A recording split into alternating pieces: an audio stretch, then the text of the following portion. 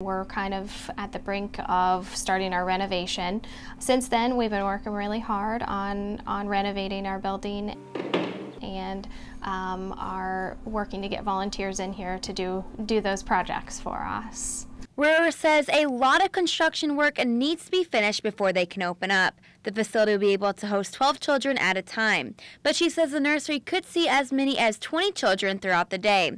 Brewer says her ultimate goal is to make the place fun and comforting area for children. We'll have a brand new staircase, which we're really excited about.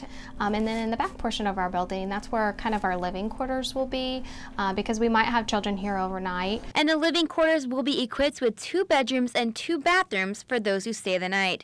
Brewer says her plans for the facility wouldn't be possible without the community support. People have come from all over to help us with things big and small, from donating blankets to helping us install plumbing, really anything and everything you can imagine. And we pretty much needed everything under the sun to get our building up to code and to meet the licensing requirements we'll have to meet. So it's really been incredible to be a part of this. And meeting these requirements is no easy task. Brewer says she's already delayed her grand opening a few months.